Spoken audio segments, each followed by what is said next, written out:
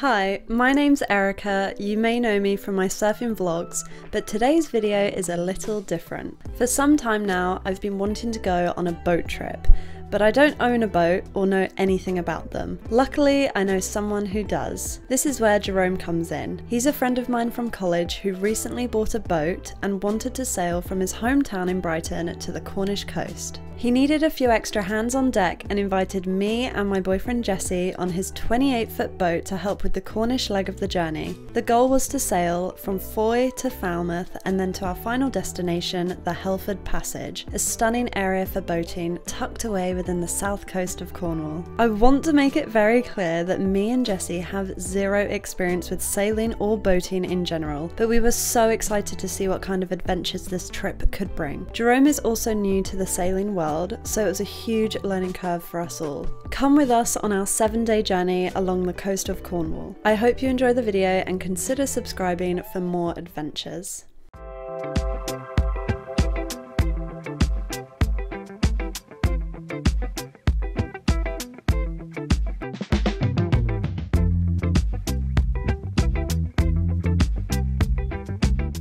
Got all our bags. And we have to fit on this, 3 of us on that, to go to Jerome's boat. I don't know how we're going to do it. Apparently we don't have enough petrol. We're going to make it, Jerome? Yeah, we're going to make it.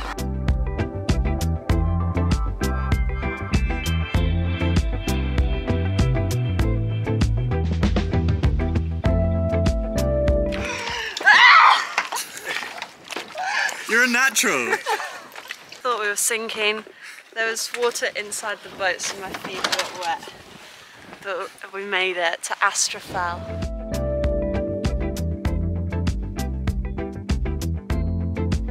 So after settling into the boat, we started to plan our route to Falmouth, which is home to the world's 3rd largest natural harbour and is about 71 nautical miles away from Foy. We had an early night because tomorrow we have to wake up at 6 AM to set off to Falmouth.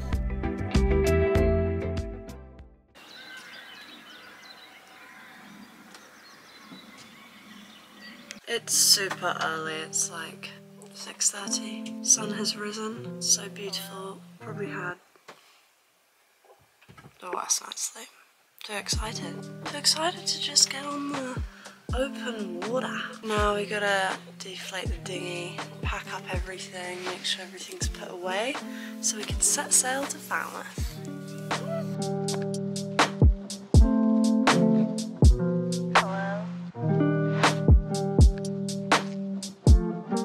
Erika, quick! Okay. I'm on! I made it! Oh my gosh. I see your plan, you're trying to get rid of me.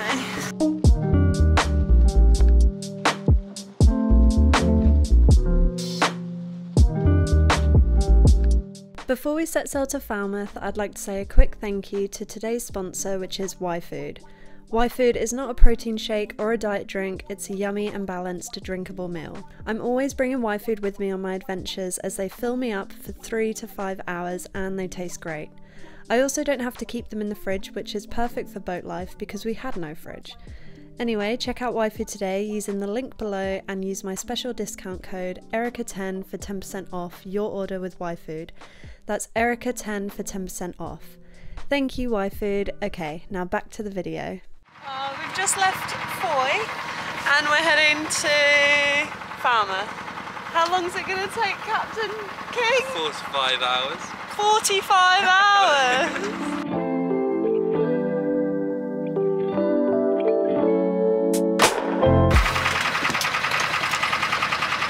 It's a bit wobbly on the old boat. I just did my first poo on water and I nearly fell off the toilet because it's so wobbly. Apparently this is calm. Seems pretty wobbly to me. Put my crutch strap on and I'm ready to go.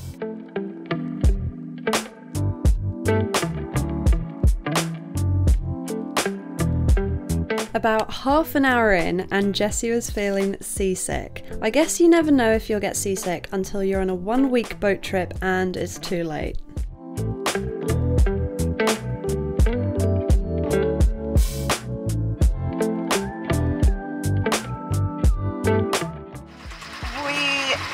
last leg of the journey. We're about under an hour away. My hair's a mess, a bit windswept.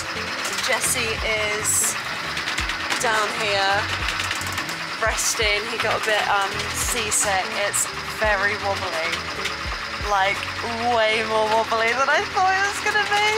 And Jerome had to go for a wee earlier, so I had to drive the boat, first time ever, and there were some big waves and the ship tilted a bit. I was like freaking out, but you gotta stay calm in these situations, otherwise you're just stressing yourself out for no reason, really.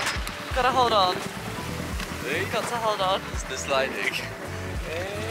Oh my god! I've only seen 2 other sailboats out here. Maybe it's not a good day to be out in the water. Oh, there's a big wave coming. Look at that wave behind me. After 3 hours of being on the floor, Jesse finally made it out on the deck as we started coming into Falmouth Harbour.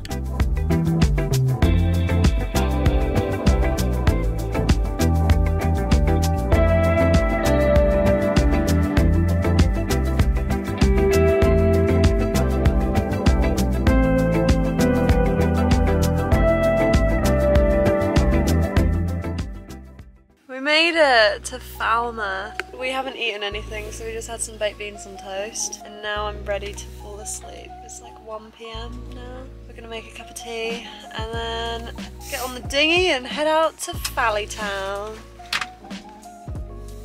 Good night.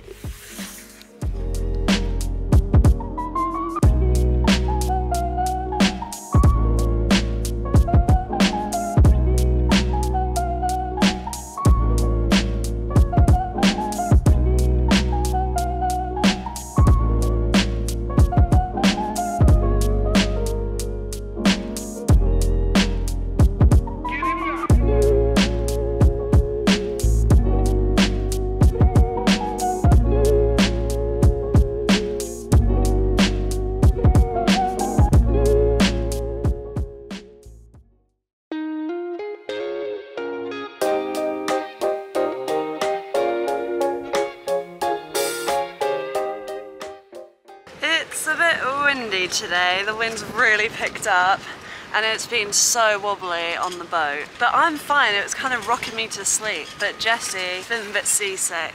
It's actually really bumpy and rough. I don't know if you can see the chop.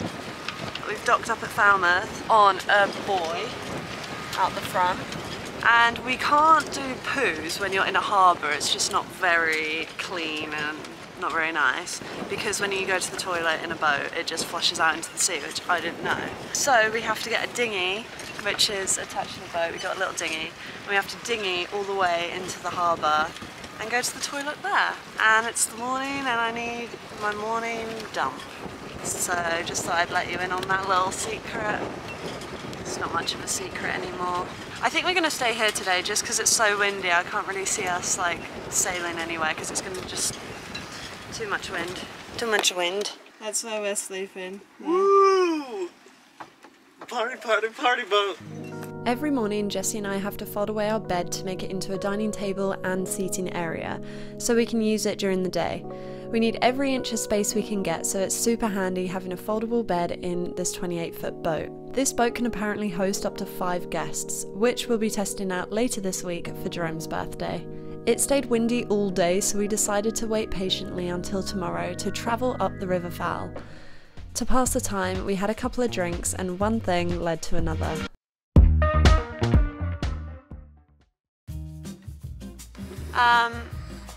Feeling a bit sick, hungover sick. We went out last night. Doesn't it? Yeah, we went out last night, did a pub quiz. Jesse won us 20 quid.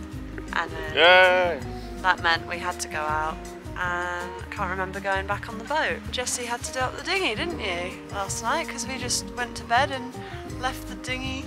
We're going to have breakfast. We're going to have a full English, full vegan breakfast, because I need some fried toast to settle my stomach. And a bottle of rum. And a bottle of rum to settle the tongue.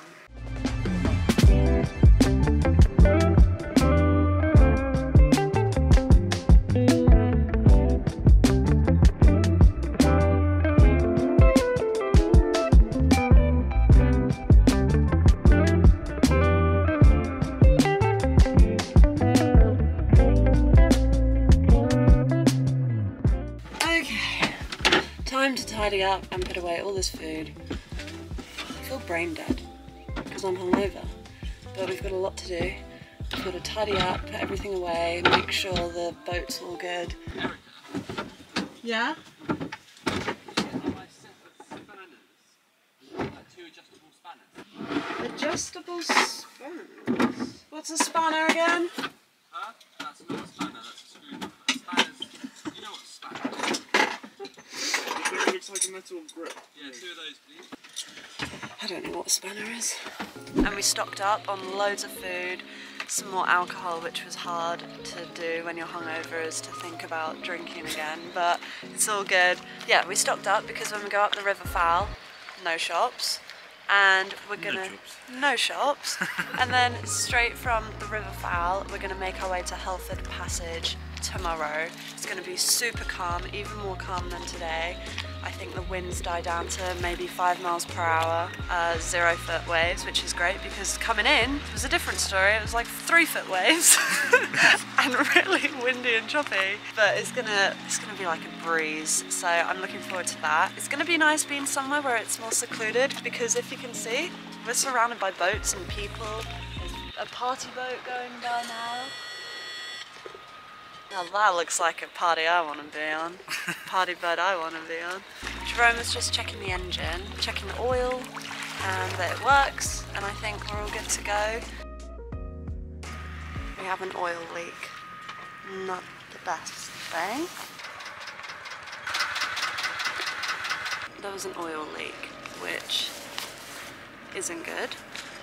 So we can't leave Falmouth. We might need to get a new part. Jerome's just having a look, he's going through some books. But hopefully, fingers crossed, we can make it to the River Fowl today.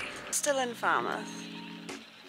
We haven't moved. It's like 6 PM now. We've got an oil leak and we have to wait for tomorrow to fix it. And then we'll be on our way. But we don't know when it's gonna get fixed, if it's gonna get fixed. So we're just chilling here and enjoying the sunshine. I mean, we could be stuck in worse places.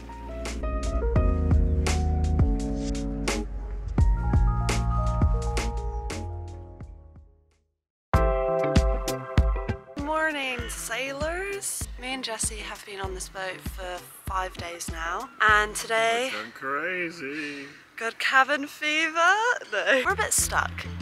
Our engine has failed us. We're gonna get that fixed today and then hopefully, fingers crossed, that we make our way to this lovely area near Falmouth called the Helford Passage. It's gonna be really beautiful and we're gonna anchor up there all weekend and party for our friend's birthday. I haven't slept amazingly, bit tired, but that's the part of the adventure, isn't it? Let's go get a coffee, I'll meet you downstairs. Ow! Ow! Oh, you just caught me. I just hit my head. This and that one is horrible. This is even lower. Why I oughta? Yeah, I've killed many brain cells hitting my head on those wooden beams. But life.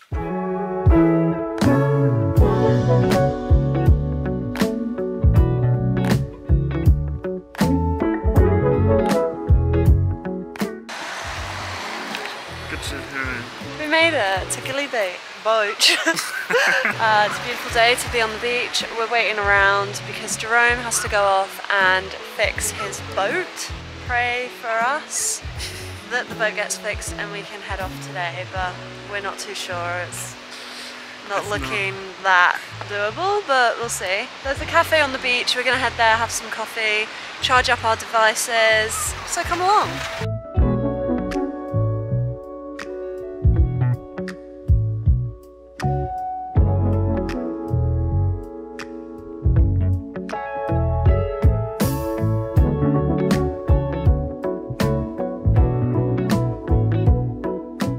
Alright guys, we're back on the boat. It's about 3:30, so we've been out all day, but now we're setting off to Helford. Jerome did a quick fix on the boat and we're just going to cruise to Helford. Hopefully it'll be fine. We've got a bit of wind, so maybe we could put the sail up and go sailing for a bit. I'm now getting ready. I'm putting on my roby because the wind is a bit chilly out there. And obviously, safety first, guys. A life jacket. Yeah, we should get there in about an hour and then we're going to anchor up somewhere beautiful and have a lovely evening. I'm going to be more involved in this sail because last time I was on the floor with seasickness, but I think I've gotten used to the sea now. Yeah. So, and also Captain King needs our help. He does need our help, and all hands on deck, as they say. All hands on deck.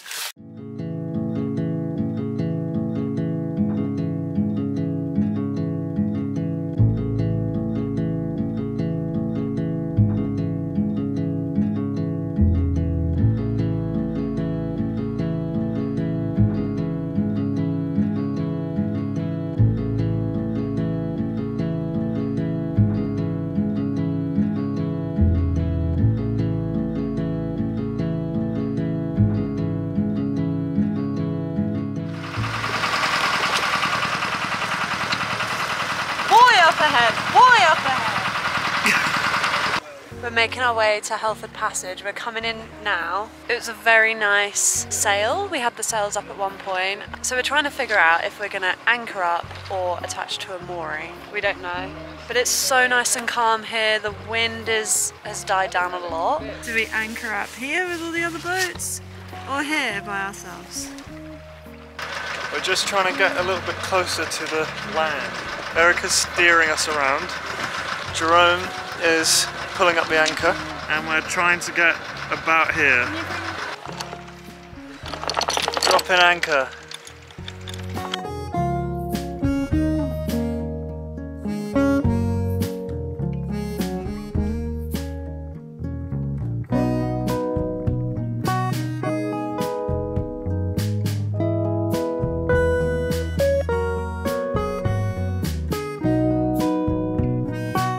Guys, I'm feeling so content. We have the sun setting behind. Jerome is behind me fishing. I don't think very successfully, but he's still trying. Just had a lovely dinner and now I'm about to wash up, but I'm going to be using seawater because we've kind of run out of water. So I'm just going to use the salt water. It should be fine.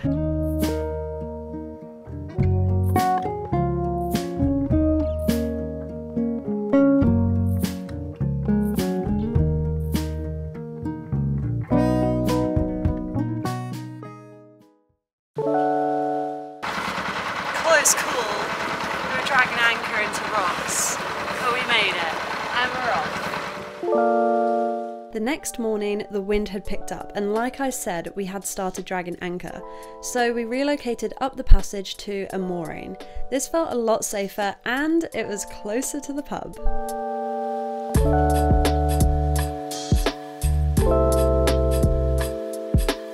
Jerome has left us in the boat alone. Maybe we'll get the engine going and go for a quick boat around. No, I'm joking, guys. Got two more friends coming all the way from Brighton down to Helford today, and they're gonna meet us on the boat. There's gonna be 5 of us in this tiny 28-foot boat. It's gonna be a tight squeeze. Me and Jessie will be sleeping here on the sofa bed. Zaya will be on here. Hello. Hi. There's a boat. The mooring man just came by and we just had to pay for the night. Conveniently, Jerome's not here, so I had to use my bank card. So it's £21 to spend the night here on a mooring. A mooring is a big buoy. You know, those big balls that float on top of the surface of the water. They are anchored down to the sea floor, and we just attach ourselves to it and we're just chilling in the middle of the passage here. Guys, I don't know how 5 of us, me and Jessie are gonna sleep here. Our friend Zaya is gonna sleep in this cubby hole. It like goes in there. Obviously we'll move all that stuff. And then Jerome and Adam, 2 other friends. This is actually quite a big double bed, and you've even got a sky roof, sunroof there, little windows out to the passage.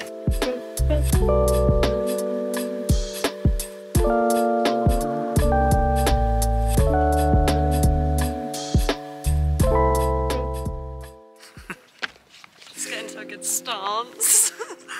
Okay guys, hello. So we've just changed our mooring base.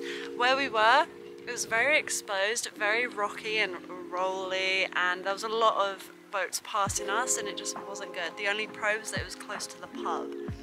But we decided to go 200 metres down the Helford Passage, and we have found a really quiet, still spot to moor the boat for the night, and we'll probably stay here all weekend, I think. There are more boats around us, but I feel like no one's on the boat, so I can't see anyone in sight, so it's very quiet. Should I do it quick? Yeah, super quiet. It's so beautiful here, so I'm very happy we decided to come here.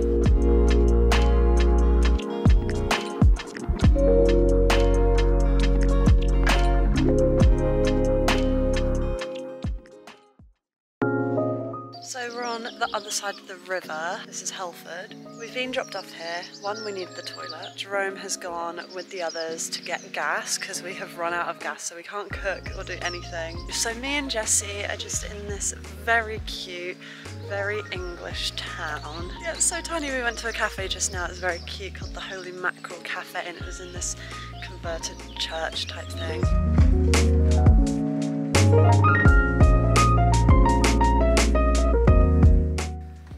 Guys, earlier when I was at the cafe, I don't know if you know, but a robin, the bird, is like my spirit animal, and the robin was so comfortable with us and was so close. I've never been so close to a robin in my life, and it went on my foot. I'll insert a picture now.